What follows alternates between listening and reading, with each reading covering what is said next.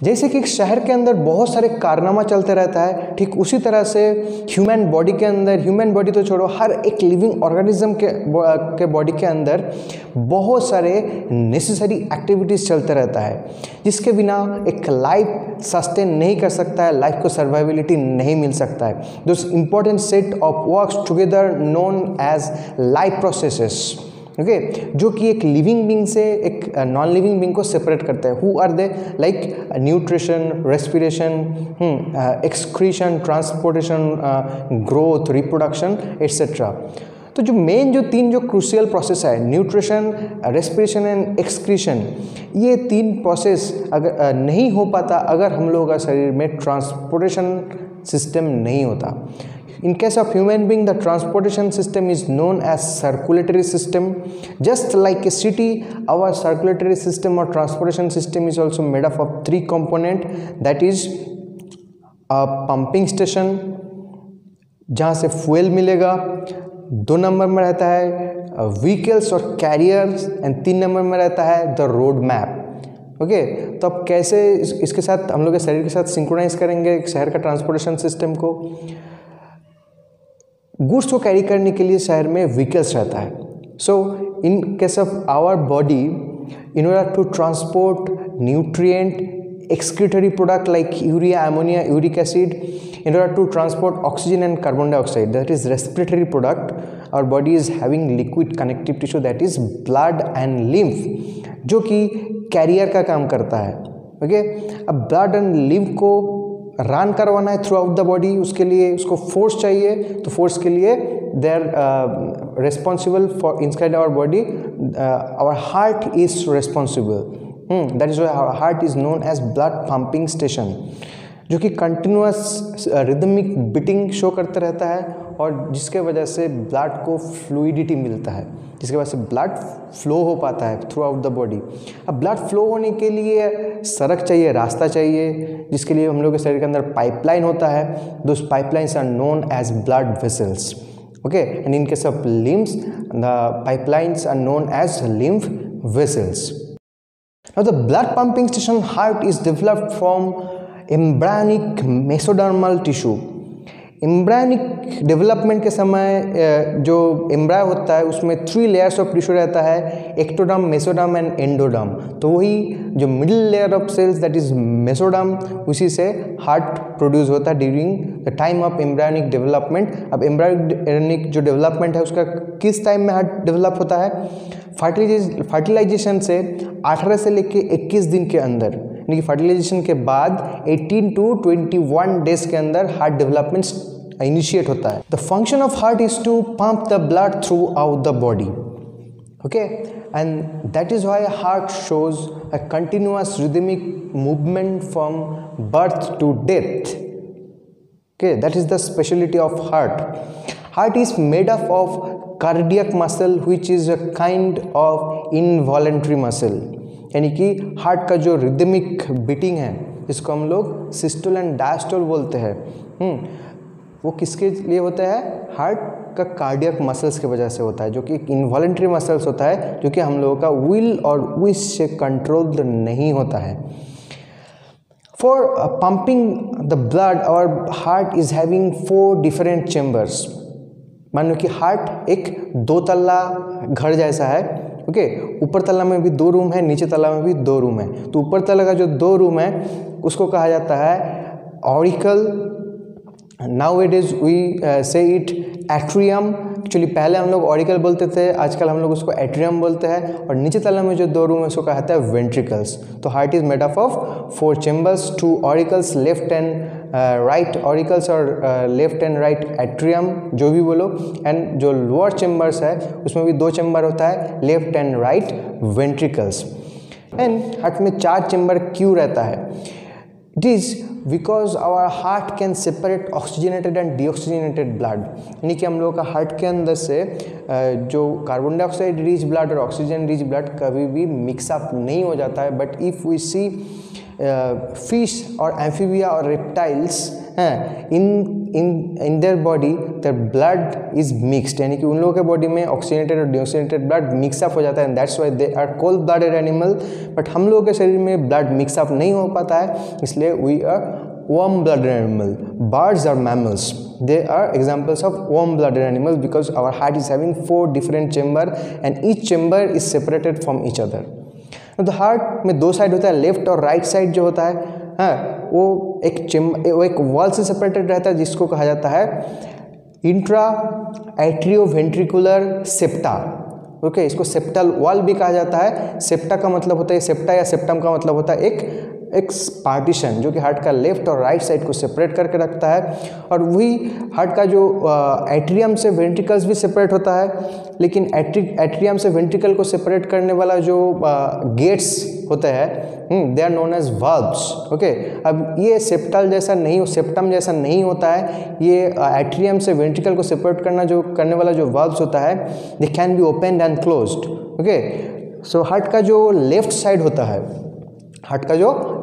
होता है उसमें लेफ्ट एट्रियम से लेफ्ट वेंट्रिकल को सेपरेट करने के लिए होता है माइट्रल वाल्व या बाइकस्पिड वाल्व. और हार्ट का जो राइट साइड होता है उसमें राइट एट्रियम और राइट वेंट्रिकल को सेपरेट करने के लिए होता है ट्राइकस्पिड वाल्व जो कि ओपन एंड क्लोज हो सकता है. अब ये दोनों जो वाल्व है बाइकस्पिड एंड ट्राइकस्पिड वाल्व, इस सबको ओपन एंड क्लोज कौन करते हैं? ये जो वाल्व के साथ कुछ कॉर्ड्स लगा हुआ है जो कि हार्ट का जो इनर वॉल है उसके साथ जुड़ा हुआ है. हार्ट जैसे ही मूवमेंट शो करता है रिदमिक, यानी कि एक बार सिकुड़ता है एक बार रिलैक्स होता है, कॉन्ट्रैक्ट होता है रिलैक्स होता है, कॉन्ट्रैक्ट होता है रिलैक्स होता है. तो कॉन्ट्रैक्शन एंड रिलैक्सेशन के समय क्या होता है, हार्ट का इनर वॉल में कुछ कॉर्ड्स लगा हुआ है जिसका नाम है कॉर्डी टेंडिनी, जो कि दे regulate the opening and closing of the bicuspid and tricuspid valves. Okay, and you need to remember that the left side of the heart always carries oxygenated blood and the right side of the heart always carries deoxygenated blood. इसलिए कभी भी heart के अंदर दोनों तरह का blood mix up नहीं होता है.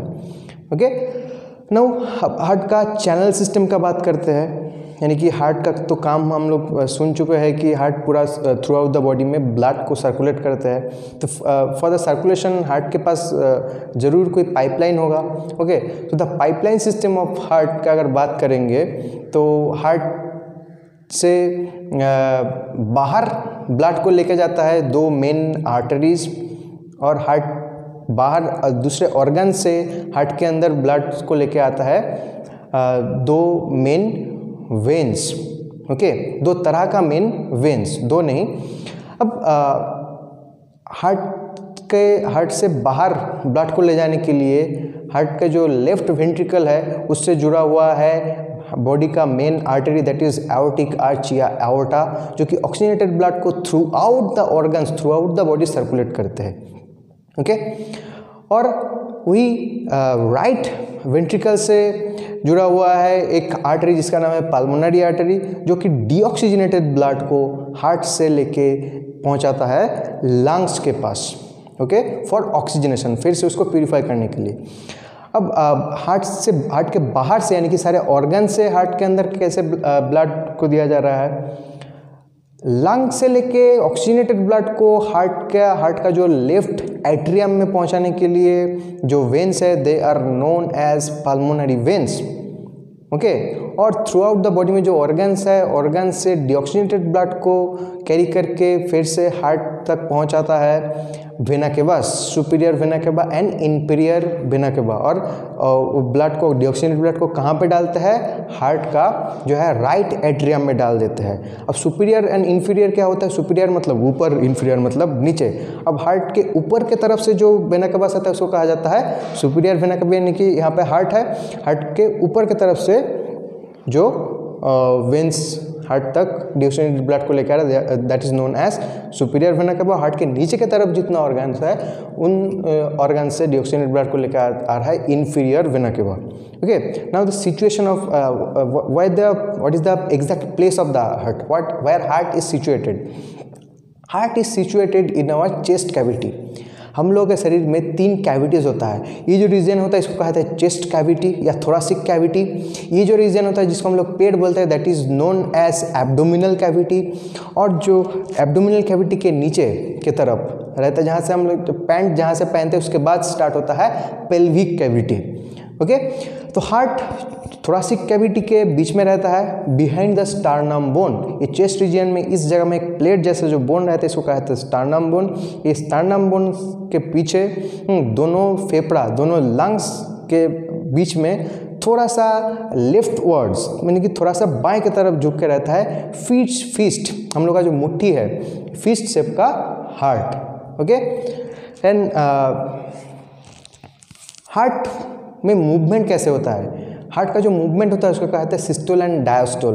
When heart contract that is called systole and when heart relax that is called diastole. Okay, तो इस सिस्टोलिक एंड डायस्टोलिक मूवमेंट के लिए रिस्पॉन्सिबल तो है कार्डियक मसल्स।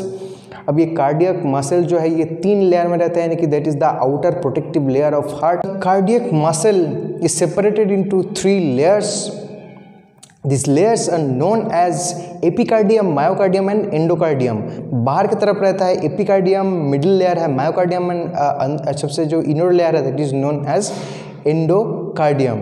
अब ये तीनों जो कार्डियम है जो एपिकार्डियम जो है बाहर की तरफ से एक डबल लेयर्ड और बाई लेयर्ड सैक के अंदर प्रोटेक्टेड रहता है that is known as pericardium, जो कि हार्ट को फ्रिक्शन से बचाता है। क्योंकि जो थोरासिक कैविटी में हार्ट हमेशा सिस्टोलिक एंड डायस्टोलिक मूवमेंट जो शो करता रहता है, इसके वजह से थोरासिक केज के साथ उसको टकरार हो सकता है, तो उस टकरार के वजह से जो फ्रिक्शन की वजह से जो डैमेज हो सकता है उस चीज़ से बचाता है ये जो पेरिकार्डियम। ओके, अब हार्ट का जो मूवमेंट होता है उसके पीछे रिस्पॉन्सिबल है हार्ट के अंदर एक generator, okay, that is known as SA node या साइनोएट्रियल नोड, जो कि हार्ट का जो सुपीरियर वेना केवा और हार्ट का जो राइट एट्रियम का जो जंक्शन है उसके आसपास रहता है हार्ट का ये जनरेटर, जिसको पेस मेकर भी कहा जाता है, जो कि हार्ट के लिए इलेक्ट्रिक इम्पल्स प्रोड्यूस करता है। यानी कि हार्ट मसल का जो हार्ट बीट जो होगा, हार्ट बीट करवाने के लिए तो कुछ एनर्जी चाहिए। वो एनर्जी कहाँ से मिलेगा?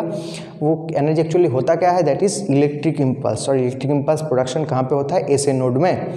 और SA नोड का जो जनरेटेड इलेक्ट्रिक इम्पल्स वो टेम्पररी स्टोर रहता है AV नोड में, एट्रियोवेंट्रिकुलर नोड, जो कि हार्ट का ट्राइकास्पिड वाल्व और राइट एट्रियम के जंक्शन में रहता है AV node, that is the relay system of the electric impulse. अब through out the cardiac muscle AV node क्या करता है? बंडल ऑफ हीज यानी कि पार्केंजी फाइबर, कुछ फाइबर होता है मस्कुलर फाइबर जिसको बंडल ऑफ हीज या पार्केंजी फाइबर कहा जाता है, जिसके थ्रू वो इलेक्ट्रिक इम्पल्स को through out the cardiac muscle distribute कर देते हैं ताकि हार्ट बीट हो पाए। Our heart is of myogenic type. Myogenic heart क्या होता है? अब हार्ट दो तरह का होता है, मायोजेनिक एंड न्यूरोजेनिक। अभी मायोजेनिक हार्ट क्या है? हम लोग का हार्ट जो है myogenic type, because this contraction and relaxation movement of heart is regulated by its own muscle. यानी कि हार्ट बीट के लिए हार्ट क्या करता है? अपना नर्वस सिस्टम के लिए के पास यानी कि ब्रेन के पास निर्भर नहीं है, okay. It is not depending upon the nervous system for its systole and diastole. These kind of hearts are known as myogenic heart, okay. And myogenic heart का एक एडवांटेज है कि after the death of organism after up to certain limited period of time it keeps beating. यानी कि हम लोग के मौत के बाद भी कुछ देर तक ये हार्ट जो है अपना मूवमेंट शो करता रहता है। इसके लिए हम लोगों में क्या होता है? हार्ट ट्रांसप्लांटेशन पॉसिबल है, okay. But neurogenic heart is regulated by nervous system, जो कि इंसेक्ट्स में देखने को मिलता है। एंड न्यूरोजेनिक हार्ट का डिसएडवांटेज ये है कि after the death of the organism then and then उसी पॉइंट में न्यूरोजेनिक हार्ट का जो बीट है वो स्टॉप हो जाएगा, okay. And our heart shows double circulation. अब ये डबल सर्कुलेशन है क्या? डबल मतलब 2 बार, यानी कि हार्ट के अंदर से ब्लड को 2 बार सर्कुलेट करवाया जा रहा है। It is having 2 different circuits, systemic circuit and pulmonary circuit. The connection of heart with lungs are through pulmonary veins and pulmonary artery। तो pulmonary artery और pulmonary vein के साथ लंग का जो कनेक्शन है, ये जो सर्किट है इसको कहा जाता है pulmonary सर्किट। पल्मोनरी, ये जो पल्मोनस, ये जो वर्ड है it is related to lung, okay. और सिस्टमिक सर्किट यानी कि जो हार्ट जो एओर्टिका या एओर्टा और इंफीरियर एंड सुपीरियर वेना केवास के through out the body organs के साथ जुड़ा हुआ इस सर्किट को कहा जाता है हार्ट का सिस्टमिक सर्किट, ओके।